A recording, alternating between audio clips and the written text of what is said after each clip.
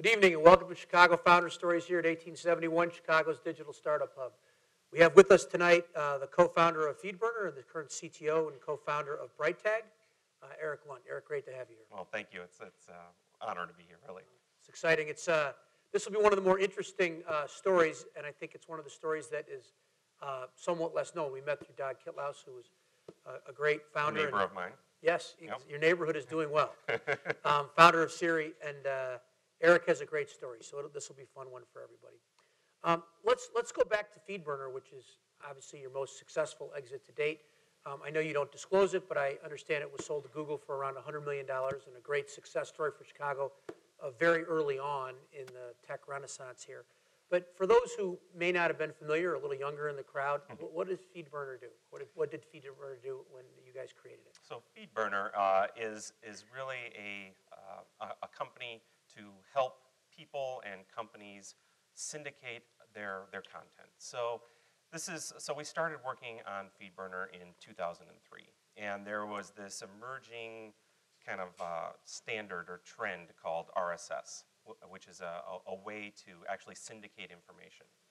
And this was kind of a geeky, bleeding edge kind of thing, but we had noticed that there was an increased usage of this particular form of content syndication. And there were all these publishers, major media publishers, bloggers, all these kinds of things that really didn't realize that they had this way to syndicate information. And so at Feedburner, we're like, well, there are these people that are consuming it. The publishers don't even know that they're really publishing it.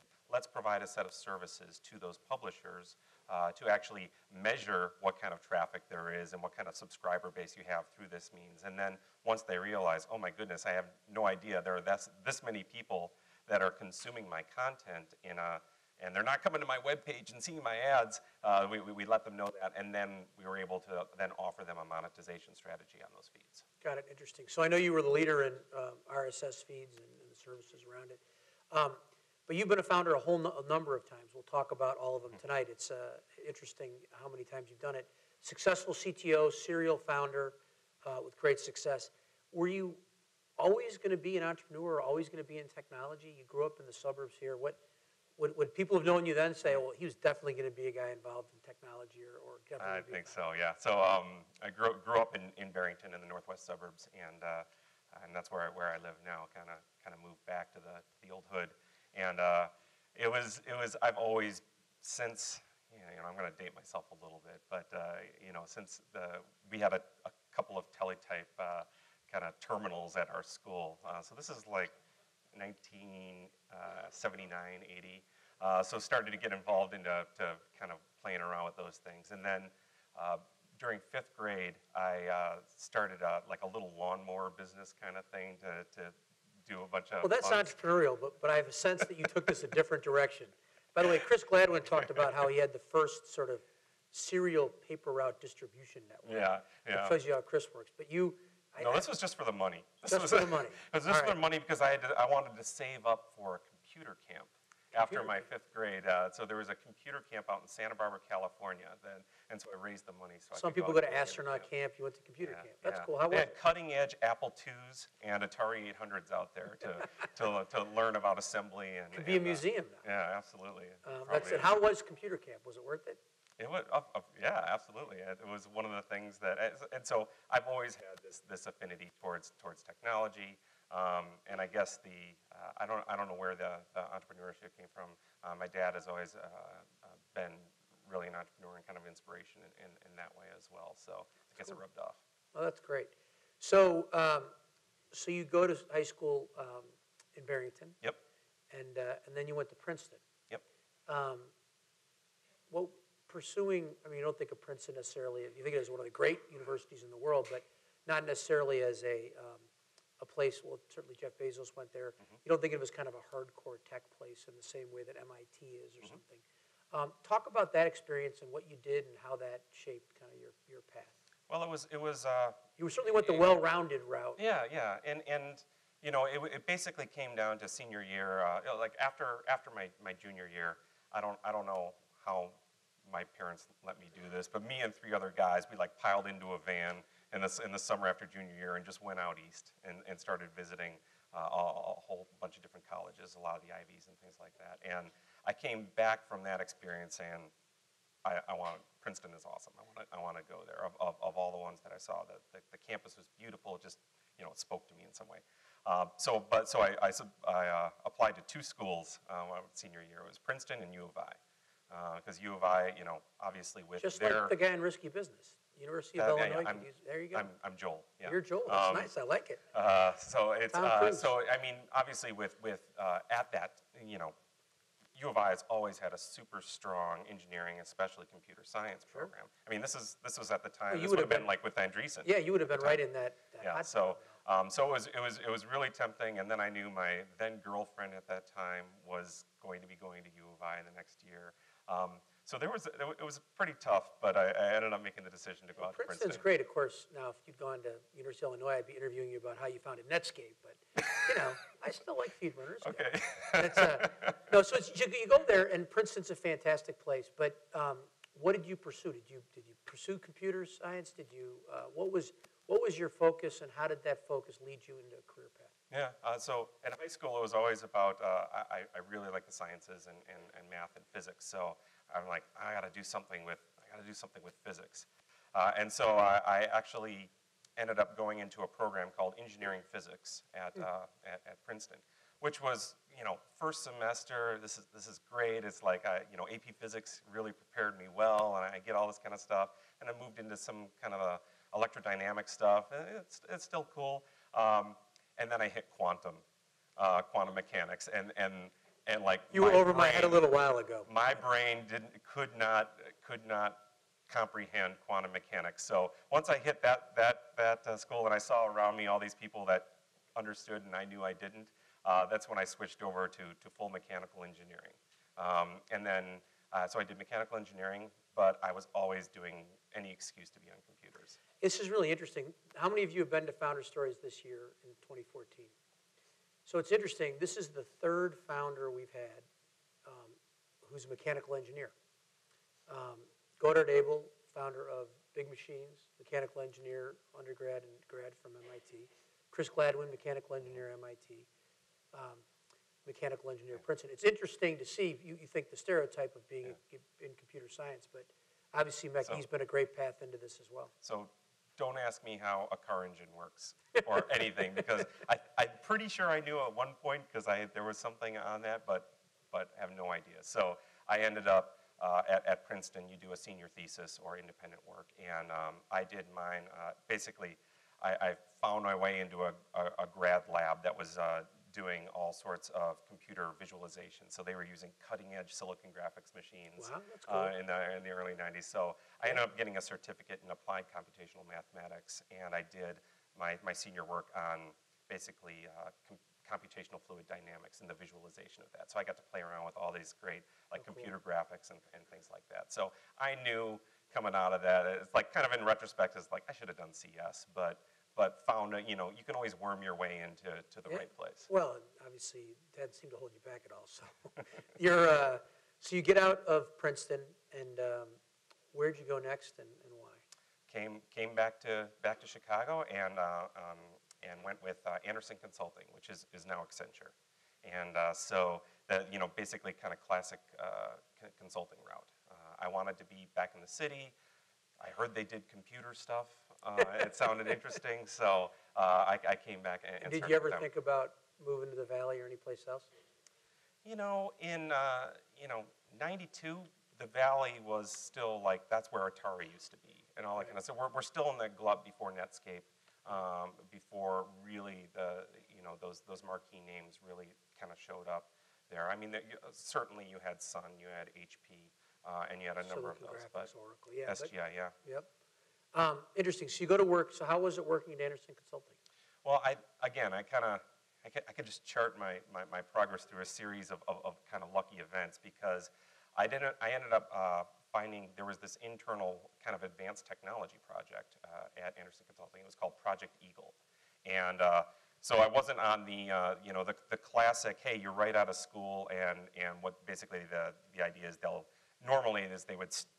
they would find a client, staff you, put you on the bus, and you'd go out to some client wherever that would be, and you would work on that.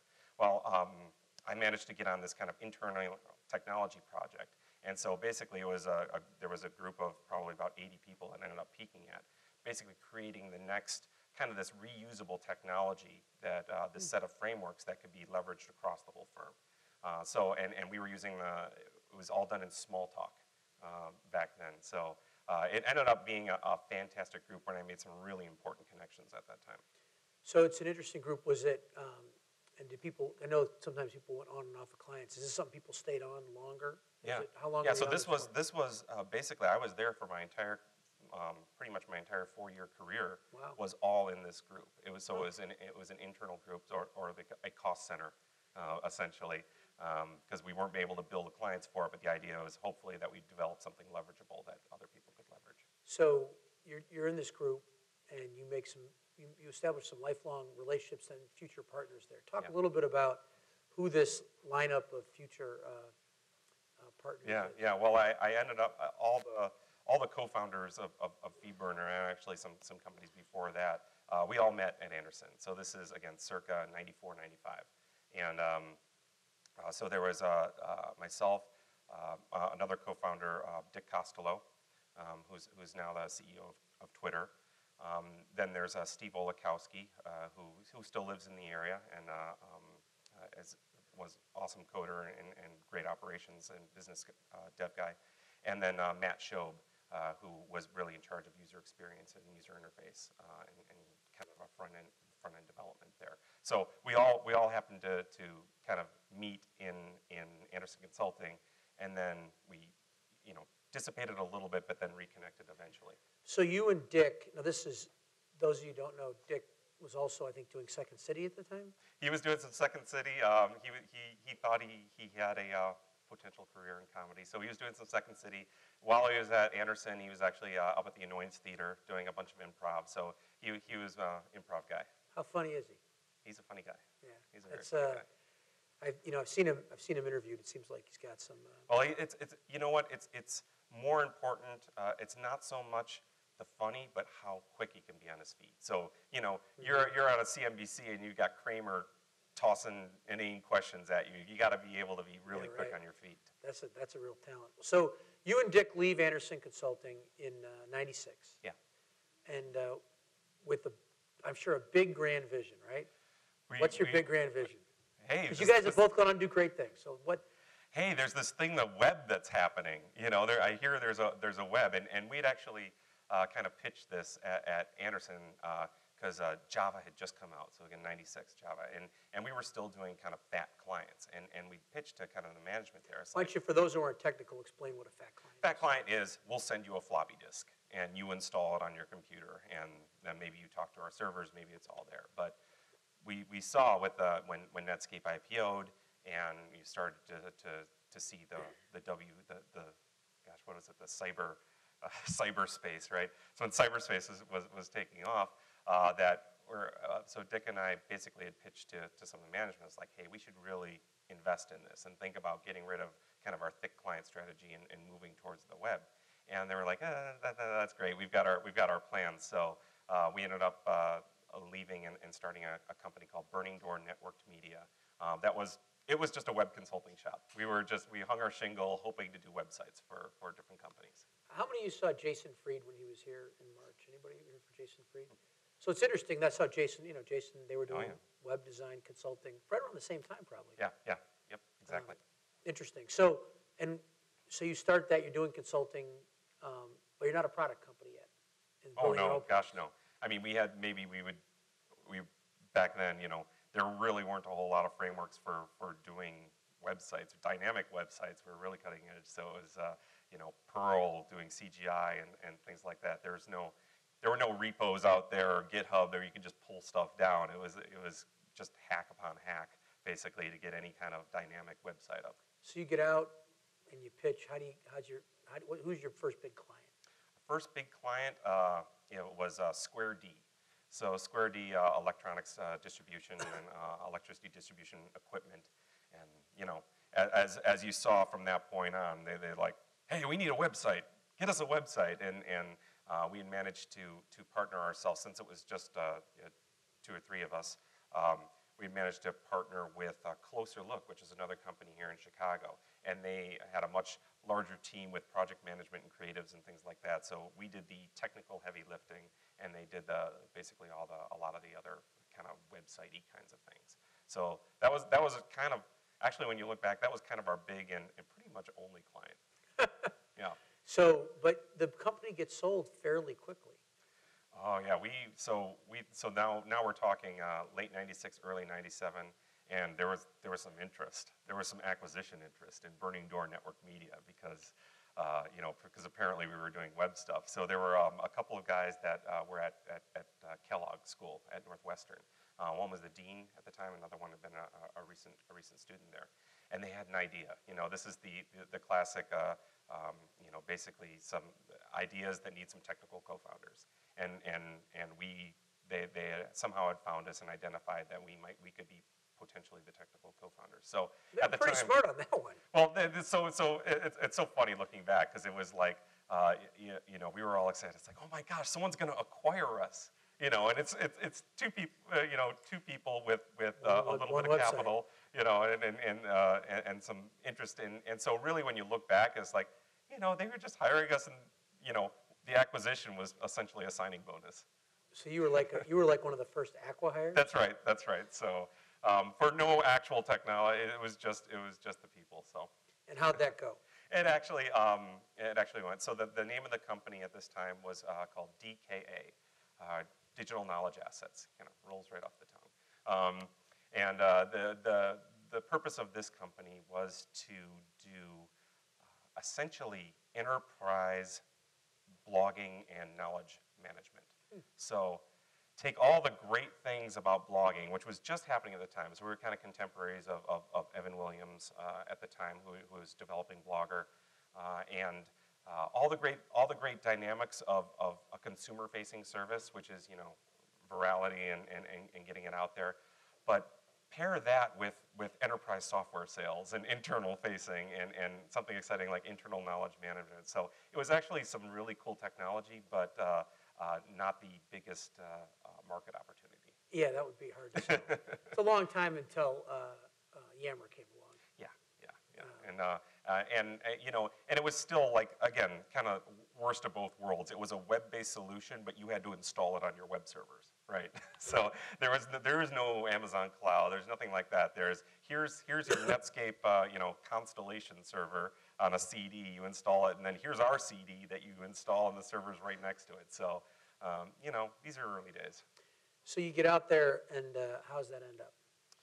So we actually developed that for a couple of years. There were a couple nice clients. There were, like 3Com at the time, and there were a couple of others. But ultimately, there was just no real traction. Probably 5 or 6 actual clients. So after a couple of years, we at this time now, those 3 other people that I'd met at Anderson were now all working. We kind of brought them all in. They were all working at DKA. So the 4 of us decided to, after a couple of years, that kind of saw the writing on the wall. So we decided to leave and form our own company. And what was this one? What was the next one? The next one was Burning Door Network Media. So Burning Door 2. Burning Door 2. So right. we Why, reconstituted it. And why? This is, you did it the first time because you were trying to figure out what to do, Yeah. and it was a way to get in. Yeah. What made you take that path again? I think we still have the domain name.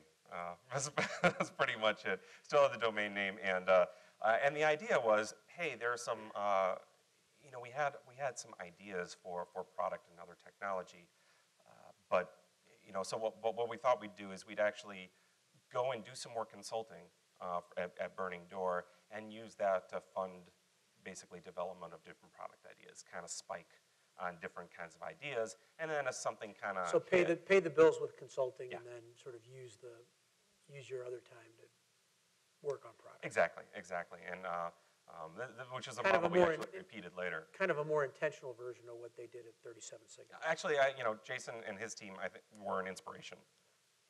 Pardon me. At the time, it was that same idea where you can actually use that funds to help with that product development. Got it. And so, talk about that. How many products did you try and create? Well, we tried a couple, but then we actually landed on one fairly quickly. It was only after a couple months. we started creating a consumer-facing software service, and it was called Spy On It. So spyonit.com. And the idea behind a spy, it's actually kind of similar to like a Google Alerts or some other kind of alerting engine where you would create these spies and you would say things like, let me know when there's a powder at, more than 6 inches of powder at Aspen last night, or when my name is mentioned somewhere on the web. The Vanity Spy was obviously the most popular spy, or when my stock portfolio at Morningstar is up by more than 2% in a day. So you would set up all these spies, and then it would notify you via an Are they email. spiders or what? There was a lot of crawling involved, where you would set up these spies, and it would say exactly how do you get the information, how do you process the information, and do the change detection in that. So, and it would notify you via email, instant messenger, AOL Instant Messenger or MSN Instant Messenger or Yahoo Messenger. There really wasn't so much SMS at the time, but it was actually it was a fun little service that I kind of look today at some of the alerting things. It's like, oh man, spying, that would have killed today. So that was a So good service. that took off, right? It did. It ended up being one of Yahoo's top sites in, I think it was 98 or 99, something like that. And so we were like, all right, we think this thing's going to be a big deal. Let's go ahead and build this out as a product and as a company. So we took the trek out to Sand Hill Road and started pitching our idea to different venture capitalists out there. And did you end up raising money?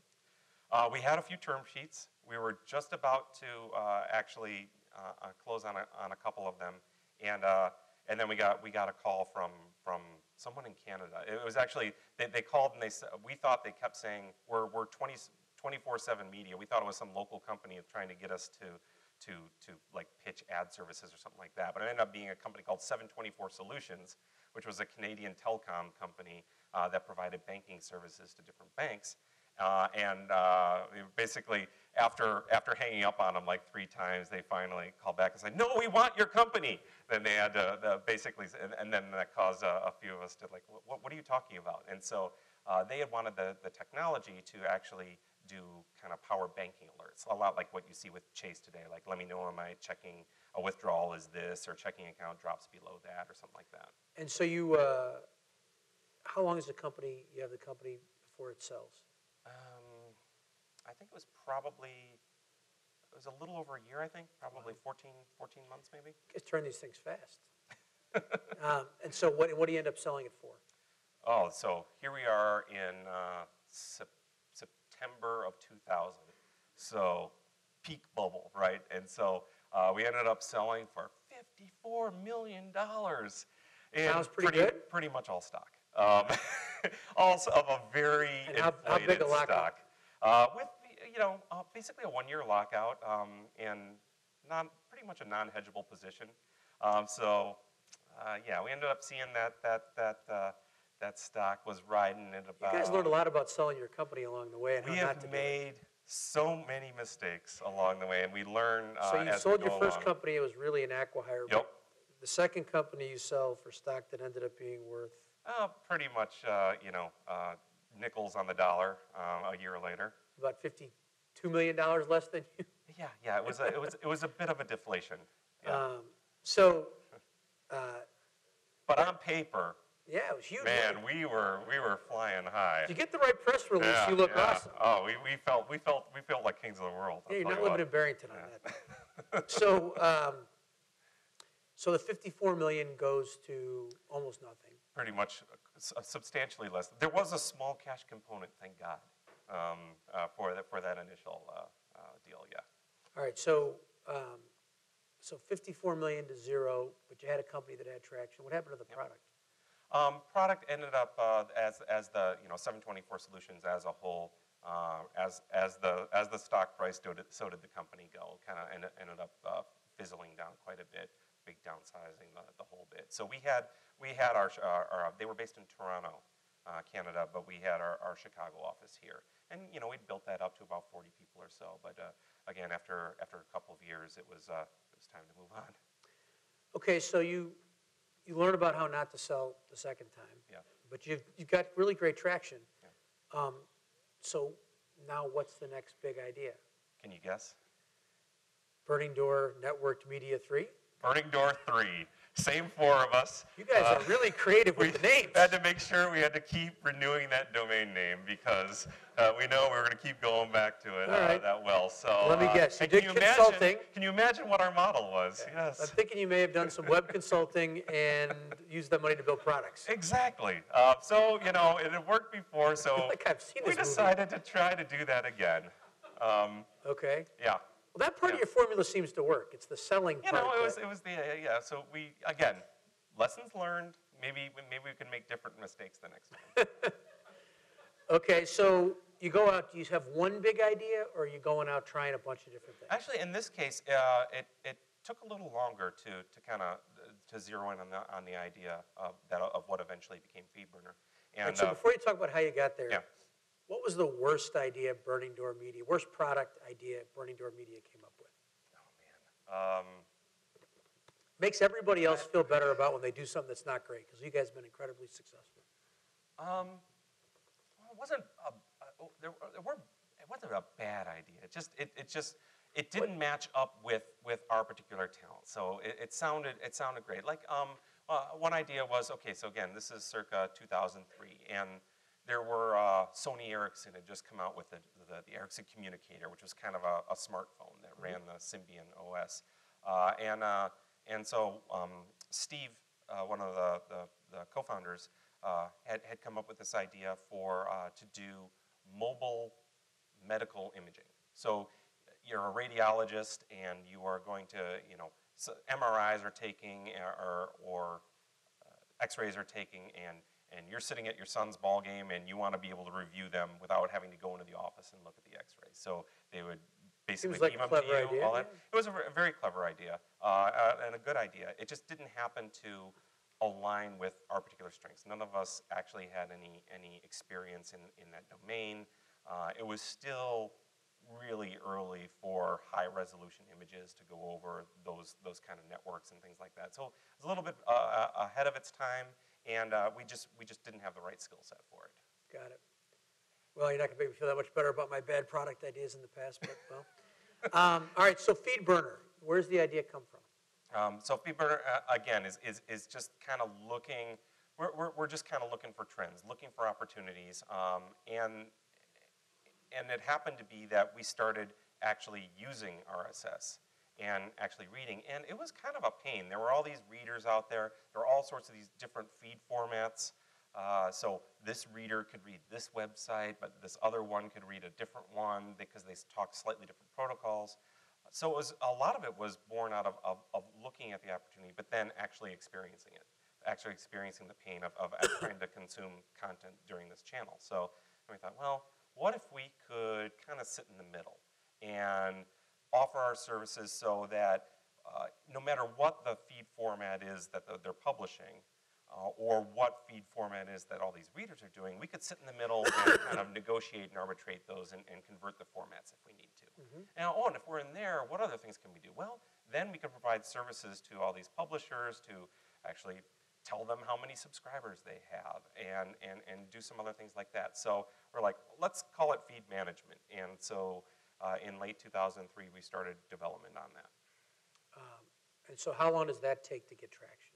Well, we ended up kind of doing our I think we called it our pre-alpha launch at South by Southwest in 2004. Oh, cool. So we're down in That's Austin. pretty quick. Yeah, so it was a good 4 or 5 months of development before we felt that it was okay to show the world. So how was it to launch a product at South by Southwest back in those days? It was it was great. It's a totally different deal, right? It was much smaller.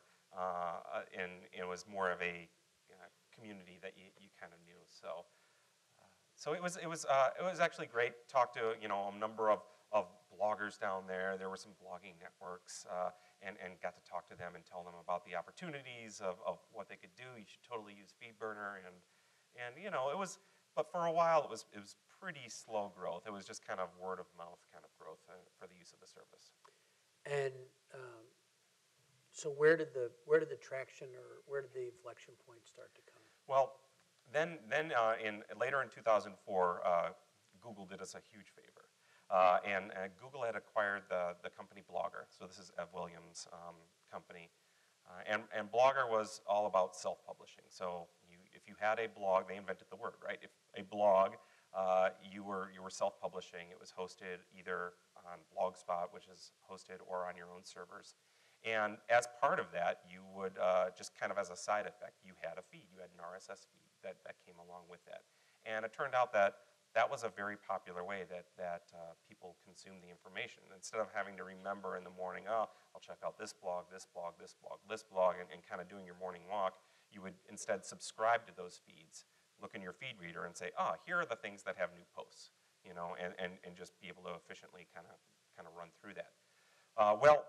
So RSS was the dominant feed format, and then in mid-2004, they just decided, you know what, we're going to use a different format. We're going to use this new format called Atom, which was incompatible with RSS.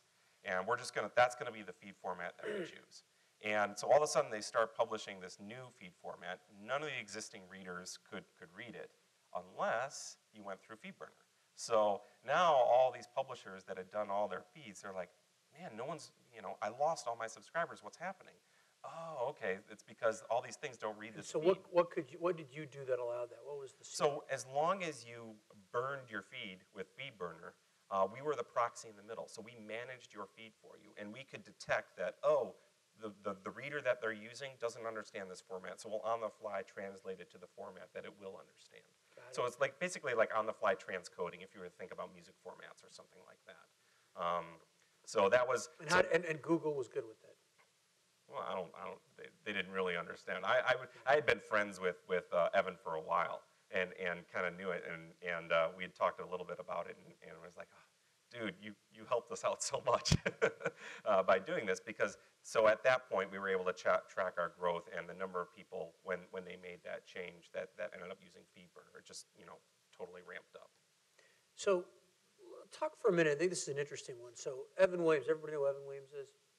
So Evan Williams was the founder of Blogger. He was also the founder of Odeo and the co-founder of Twitter, which is kind of serendipitous because Dick, then your partner and co-founder, went to go be the COO there when Evan was the CEO, and then succeeded him as the CEO. So there's a really interesting storyline here of Blogger and Feedburner, and then Odeo and Feedburner, and then Google, and he'd been at Google before, and then Twitter, and then Dick going to Twitter, and now Dick running Twitter.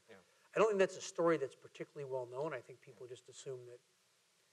Talk a little bit about that journey of the companies and people being in parallel. It is interesting when you think about there were some events that happened in those two different timelines that reinforce each other, and some that were almost mirror positions of each other. Right. So, for example, this Blogger changing feed formats, that was fine for them. That ended up giving a huge boost to Feedburner in terms of that. And then fast forward a little bit, and Ev leaves and starts Odeo, which is a podcasting company. So this is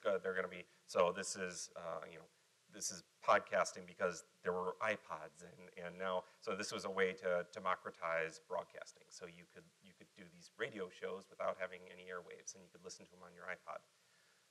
So they start Odeo as a way to manage that. How many people here have read the book Hatching Twitter? Anybody here read the book Hatching Twitter? If you haven't, it's a really interesting read, a fascinating read. Really tells the whole story, and the part that Eric's talking about now is really interesting because if you remember, podcasting was starting to get a lot of talk and early adopter talk, and then one day iTunes made podcasting free. As part of the iTunes platform. They basically, so when Apple built in podcasting support into iTunes, it kind of decimated Odeo's business model, because now it's just part of this client that everyone is downloading. But on the flip side, since guess what's behind podcasts? The format behind podcasts is RSS.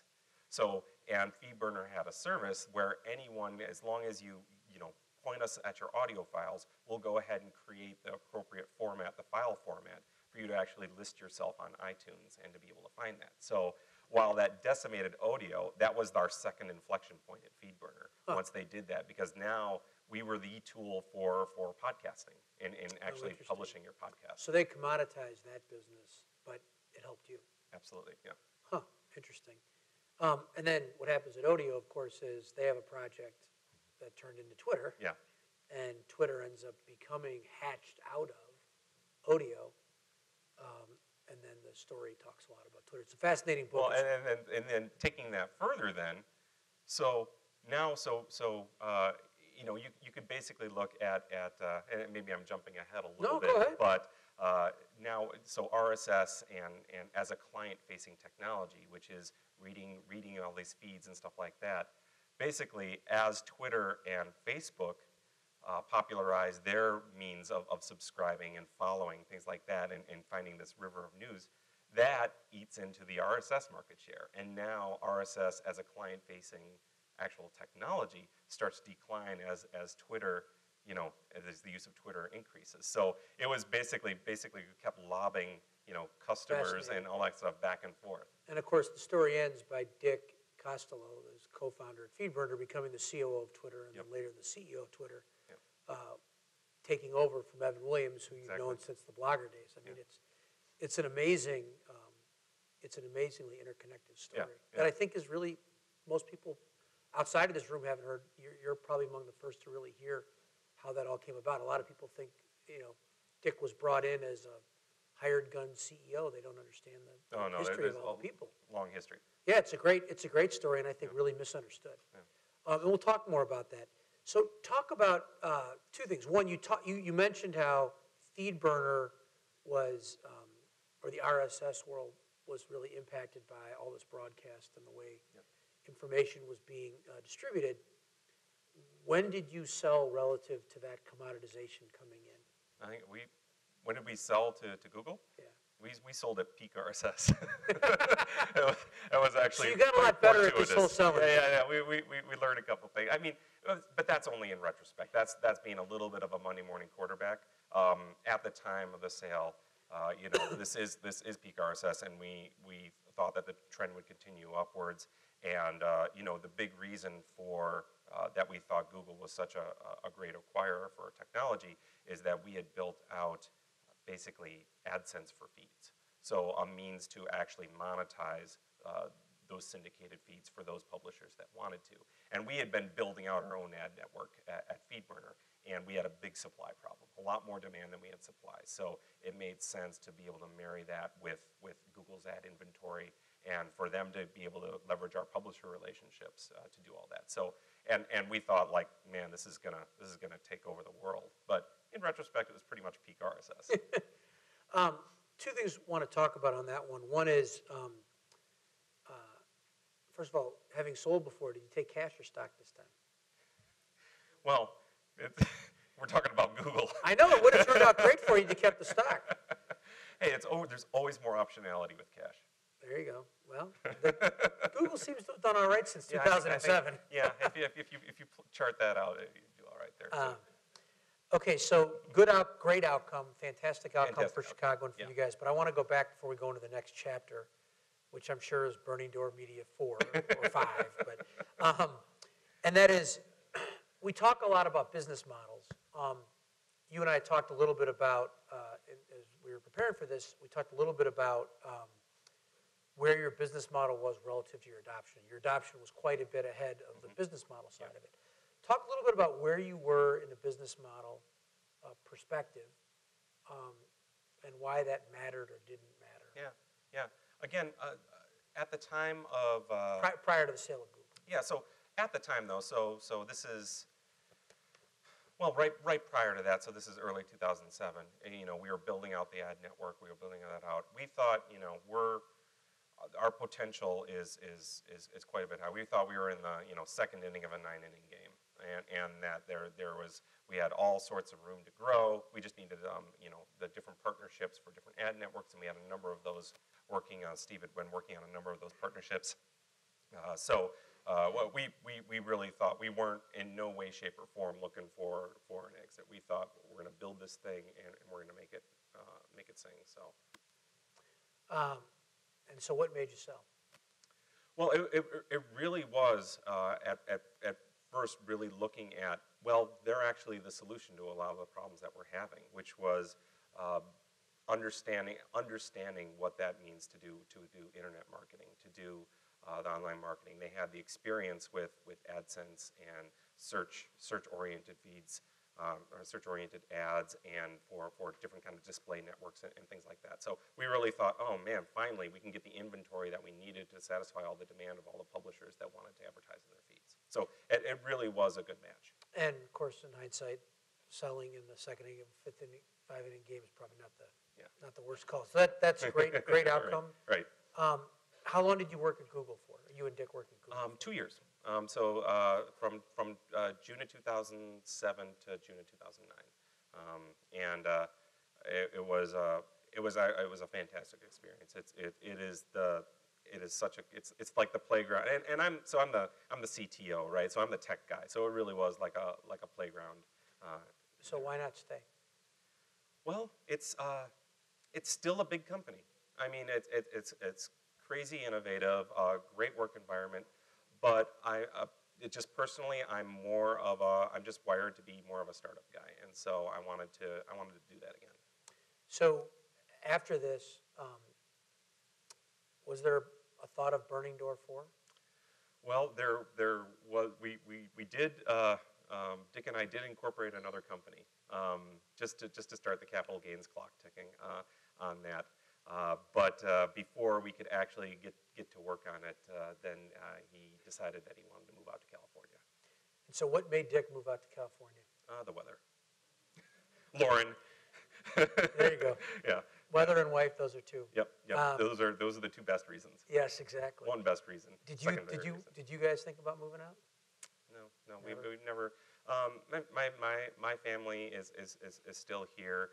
My wife's family is still here, and just the roots here. And I've never, don't want for any opportunities here in Chicago. I can't think of what really that environment would offer that Chicago couldn't. And so when Dick moved, that sort of broke the band up. And a little bit, yeah. Well, he did that, and then quickly, soon after he decided to do that, we were gonna try to do the, hey, we can work on this a little bit kind of remotely and think about that.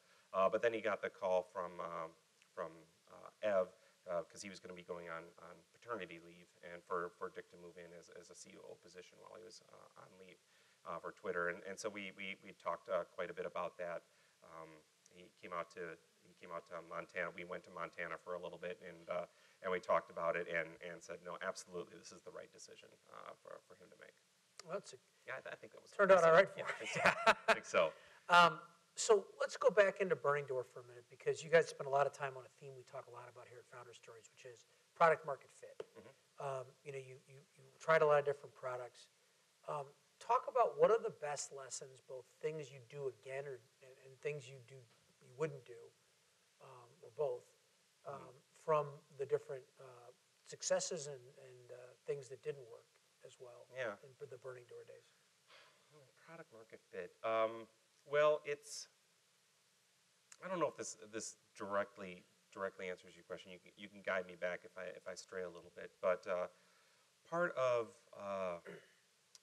doing this is when in the early days of development, when you're trying to define a product or even define a market if it didn't exist, is you really want to design your product and your kind of what you're building to give you kind of maximum flexibility down the line, because you're just taking a guess, right? You're taking a guess that this is the product that's going to satisfy some need that we think it is, and so build it with not.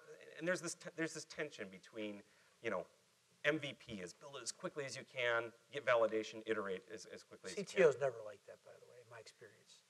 Well, there's absolutely their value into that approach, but I think it needs to be tempered with the idea of, okay, but come in with a view towards a view towards scale, a view towards how you're actually going to combine these things in different parts or redirect it slightly. So does that mean, think of them as don't build a big monolithic system, but build something that's more modularized, or how do you think about building in flexibility? That's an excellent point. Is like think about think about building the Lego blocks and snapping them together for this particular opportunity, but then how, as you get more requirements or feedback or validation or lack therereof, that you can, how can you reconfigure the pieces? I like the system. I like the metaphor of Lego blocks. That's interesting.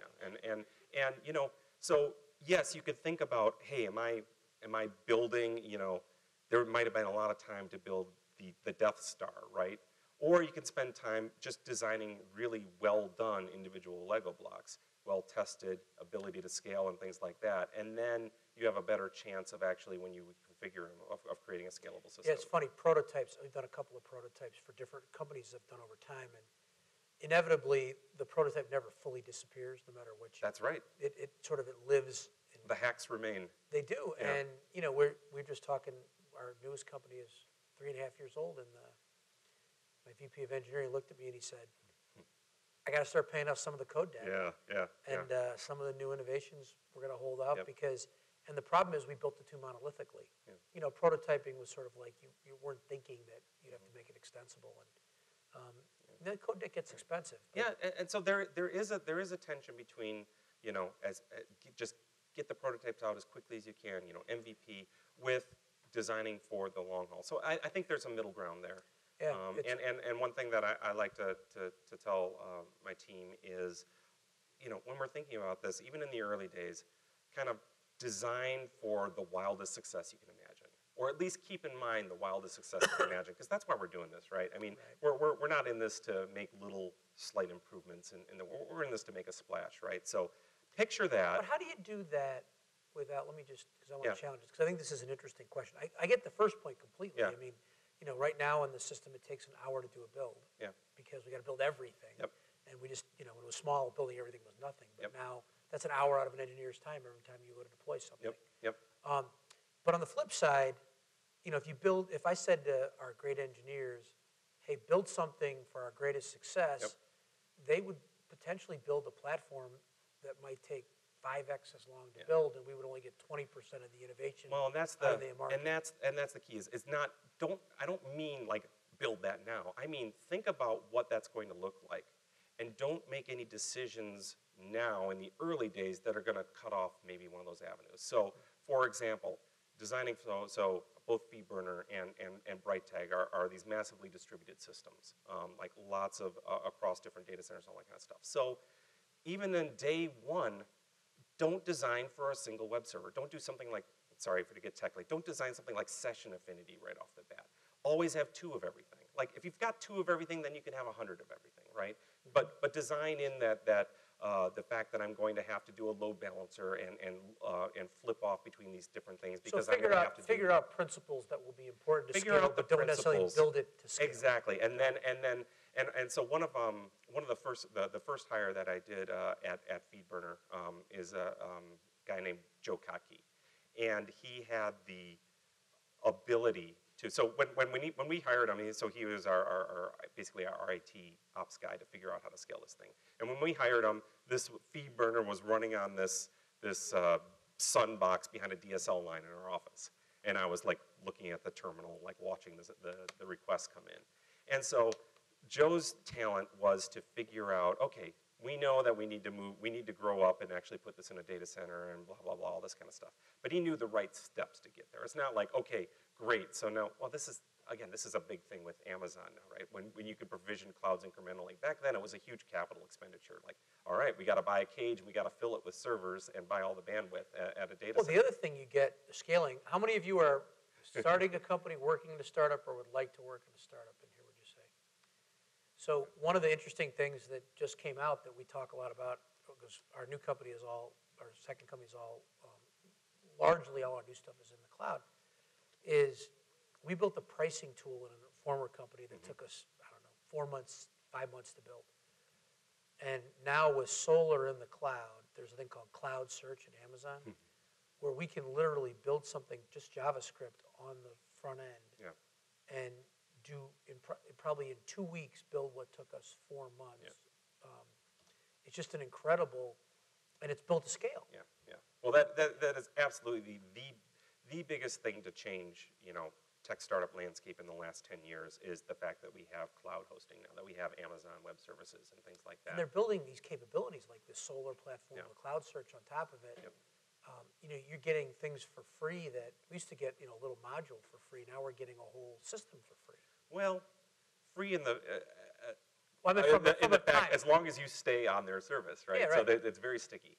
No, it is. Yeah. It is. But in terms of like what it takes to build, I mean, Yeah. the number of you talk about your cost to build a product and to get it Yep. out there and try it. Yeah. You know.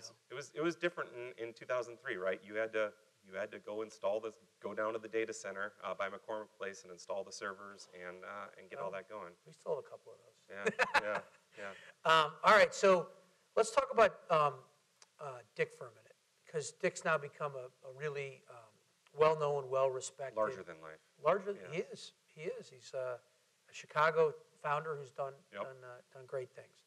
Talk a little bit about what was it like to work with Dick, and give a sense people would know of Dick, but only as maybe someone on the news. Yeah.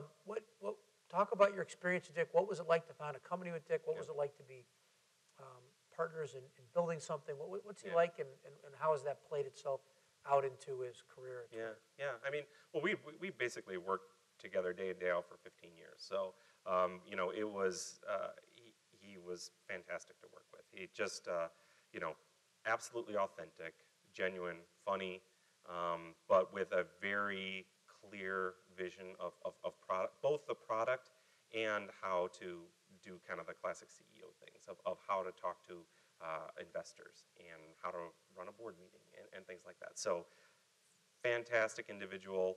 He is absolutely the right person. He's right where he should be right now at Twitter, and that's exactly who Twitter needs right now. And what are Dick's greatest strengths? Like, what are the things that you think really make him the right guy for that job now? He does a really good job of gathering the information and then making a decision. No equivocating, no fence riding, just kind of understanding and saying, you know what, given the information that we have, let's do this, and following through with that instead of waiting and seeing. He's also very, very personable, very easy to meet, and we had like one of those all-time stellar boards at Feedburner, and to be able to meet with the board of directors and to be able to hang out with them and talk about who was on your board. This is a really interesting. If you follow. So on Feedburner board, we had local luminary Matt McCall, who's now at Pritzker Ventures, and we've known him for quite a while, even back in the SpyOnIt days. We've known Matt, so he's been a huge supporter all the way along. So we had Matt McCall, we had Brad Feld, who's now at Foundry Group out of Boulder. Co-founder of Techstars. And co-founder of Techstars, exactly. He was on our board. We had Fred Wilson from Union Square Ventures out of New York, and then a few others that just fantastic and great. And what's really interesting about that is both Brad and Fred and Matt all became interested in Feedburner because they were users of the product. They all had blogs. They were, Fred is one of the most prolific bloggers. He's a great blogger. I love this. I read it every day. Oh my goodness! But he basically he found us because he used us. What's amazing about this is, take another step, is Fred was the first institutional investor, I think, in Twitter, wasn't he? Yeah. And was on the board of Twitter for a long time. And, your world is super, super, super small. That's amazing. Thank you. Well, I mean, it's amazing that the Feedburner world. I mean, it's really remarkable, really remarkable. So, and what a great story. All these people have gone and do great things. So one of the things you hear a lot when they talk about Dick Costello, and as a Chicagoan, you always want to see other Chicagoans do well, and you root for the home team. We're not a eat your own town. We're a support people. I don't know Dick personally, but you want to see him do well. He's a Chicagoan, doing well and doing good things. But I've heard this debate a couple of times when they talk about product CEOs versus ops guys, and I won't say who said it, but they talk about it like an existential crisis in Silicon Valley, and it's a little bit about, well, you've got real product guys like Reid Hoffman, who is a great product guy. I don't think he came up the engineering path, but he's a great product guy. Yep. and a terrific person. And then they say, and then you get ops guys, business guys, which is a little bit of a pejorative term for McKinsey some guys, people, or like come in and. Yeah. And they use Dick as the example, which I find interesting because Brad Feld in his book Getting Things Done talks about how Dick Costello gets up every morning thinking about the product and how he can make it better. And I think Dick was an engineer at the University of Michigan. Yeah, computer science, University of Michigan. Yeah. So talk about why you think that's misunderstood and what is and what would, as someone who really knows Dick probably as well professionally as anybody, what are people missing about Dick from the outside looking in, making that characterization? I think maybe there might be that perception because,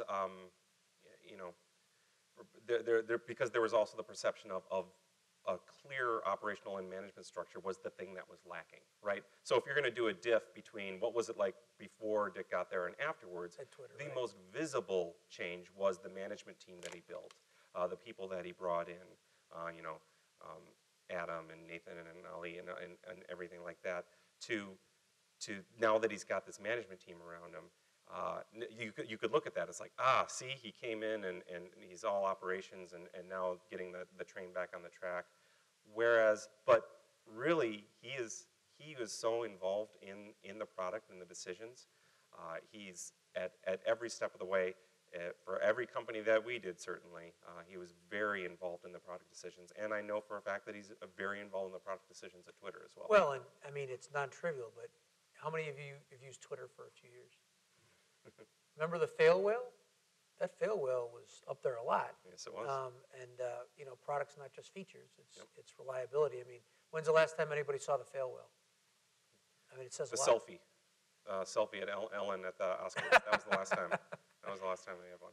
Yeah, I mean, that's pretty remarkable how there was a sense that Twitter might implode under its own platform. I mean, you talked about technical debt earlier and code debt that you had to do.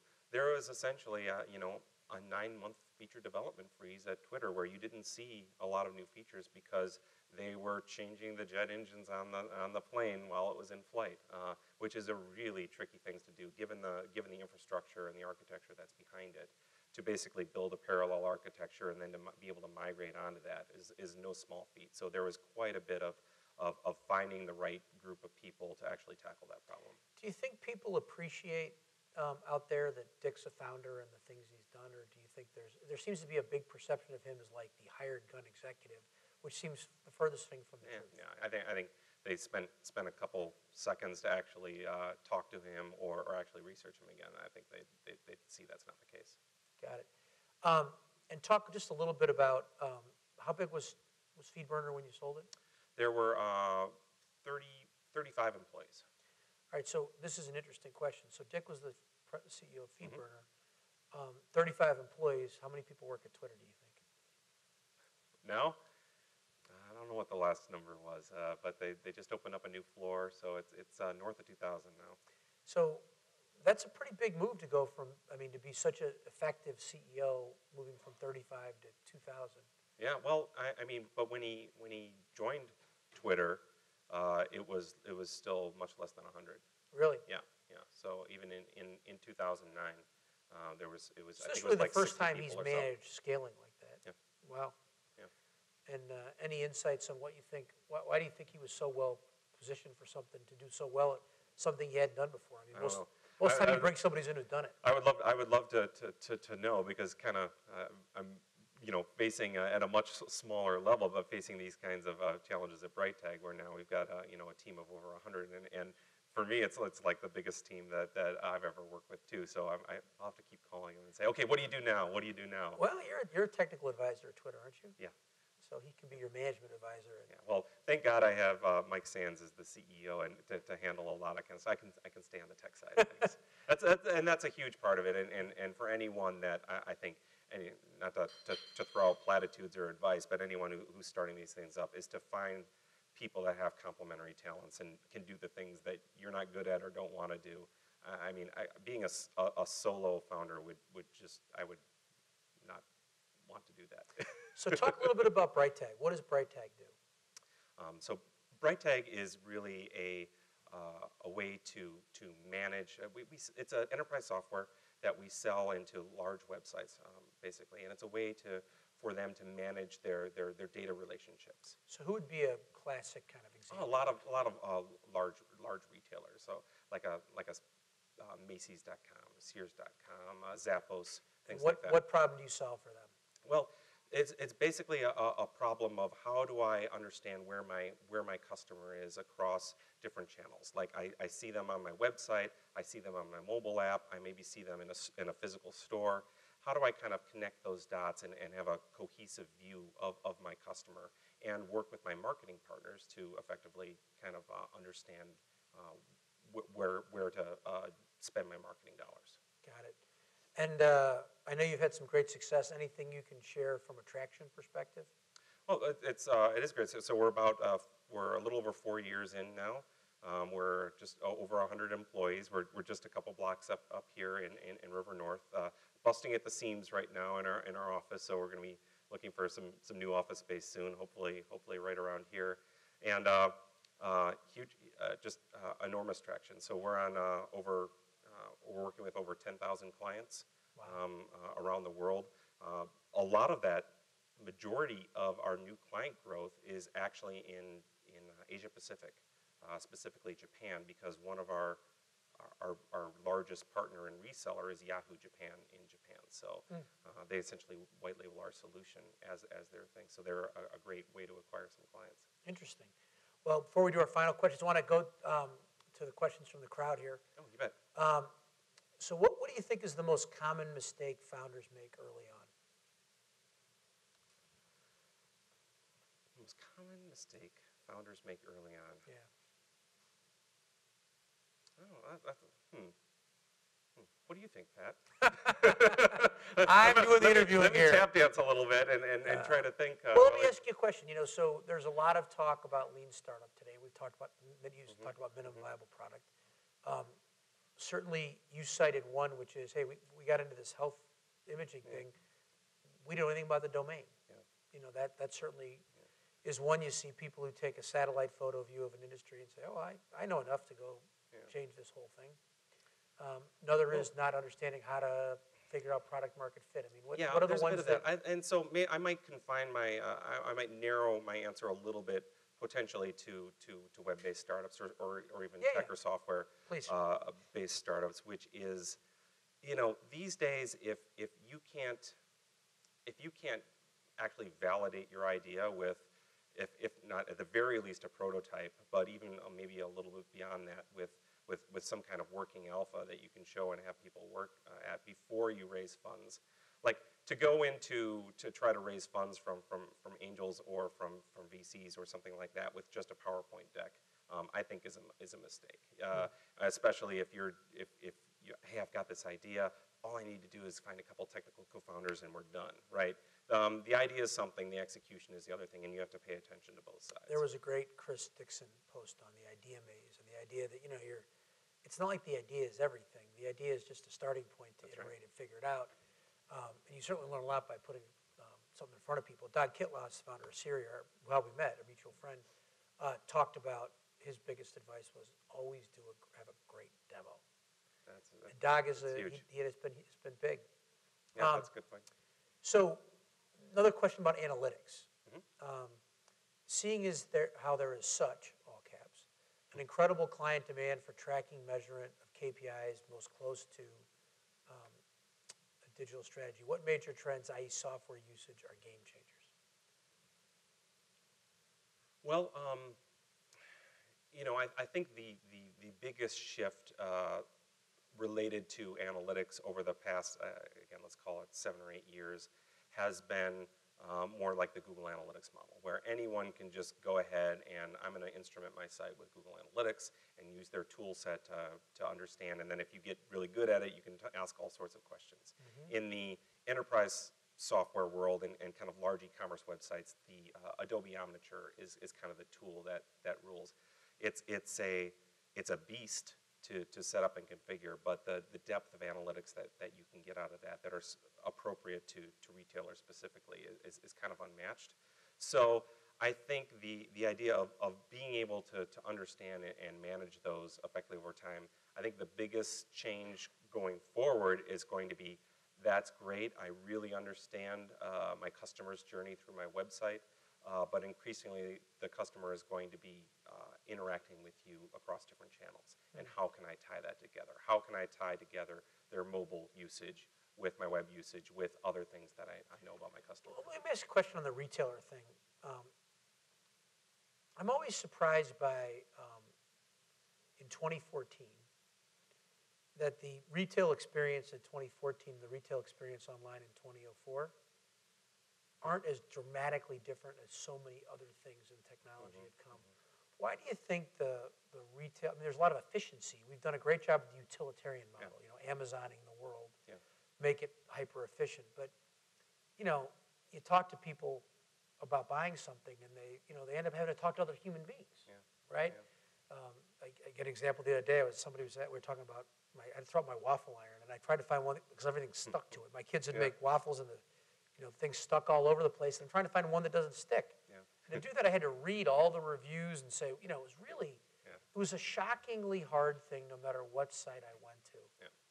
And you talk to consumers and they still talk about, they talk to people.